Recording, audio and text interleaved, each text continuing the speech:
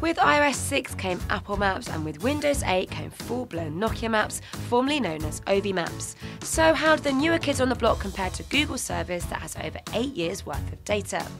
We see how coverage, local search and public transport information compares.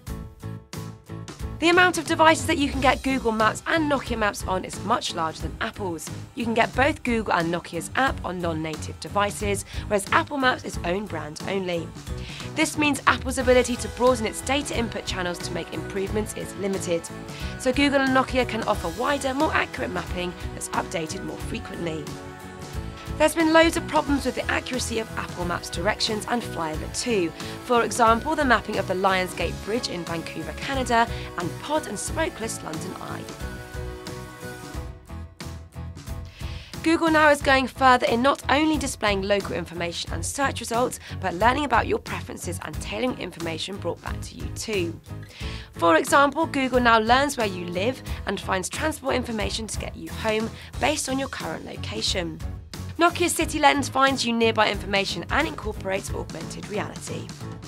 You can also save favourite searches and categories. A local search in Apple Maps brings back reviews and photos powered by Yelp and turn-by-turn directions to get you there. Nokia Maps offers the best option in terms of augmented reality through the City Lens function.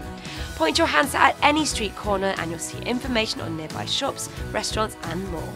If you're finding directions, your route will show up on screen too.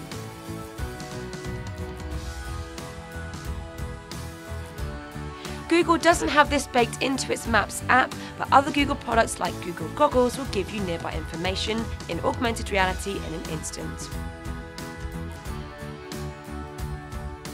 Apple won't give you augmented reality information through Maps either, but local search is very good when using Siri. All of the apps have turn-by-turn navigation capabilities and include voice navigation, turning your smartphone into a sat-nav. However, we must say that Apple's was the easiest to follow with Siri integration, and it's all powered by TomTom.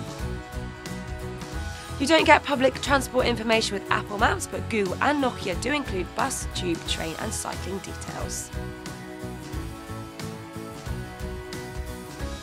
In conclusion then, Google's service is the most comprehensive because they have a lot more data at their disposal. The public transport information is excellent, as is the accuracy of directions, but we're looking forward to having AR included.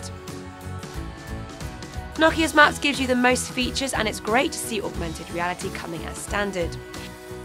For Apple Maps, the 3D flyover is truly stunning, but this doesn't make up for all the problems we've encountered.